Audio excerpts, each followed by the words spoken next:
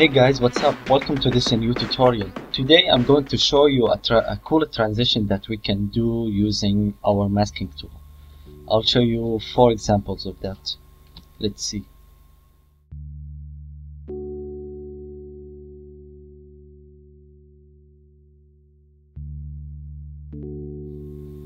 Okay, and if you noticed, we see an object coming from outside the screen, inside the screen, and takes over.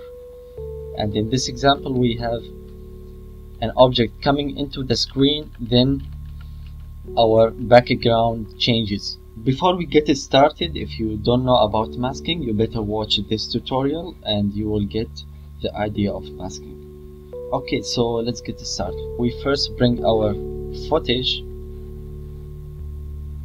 we drop it on the trimmer, we look for the scene we want to use, for example this one. Okay, we press tab to import our video only to our timeline. Okay, we place it in the lower layer, then we bring our second footage, and what we are going to look for here is an object coming from outside our scene, like Luffy's leg in this example, into the scene.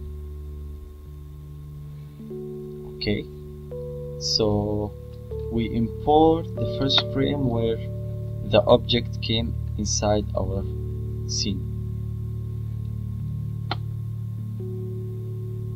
Okay, then you press tab to import the video only to our timeline. You place it wherever you want. There must be some overlapped area between the two footage. We will need to copy this one and paste it at the same time. And right here we want them to fade in and out. Okay, well, we have everything ready right now to get started. We come over to the event pan crop tool and we start masking Luffy's foot. I guess that's enough to show you as an example. Okay, and if we come back here, we will notice the change. You'll see Luffy's leg coming in, and we don't need to mask the whole thing. We just need to mask until our background takes over our scene. I mean until here. So now we continue masking our footage.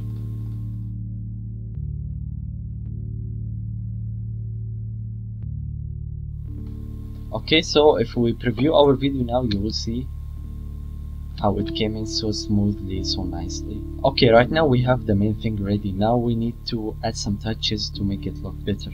What I usually do, I split it right here. When our object starts getting into the scene, split, press S, and I add some effects.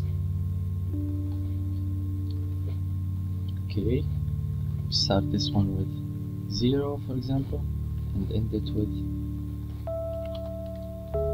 0.3, and for the blur, let it start with for example 0 and end with 0.01, or make it 2 for example. And the coloring, let it start normally and end with black and white.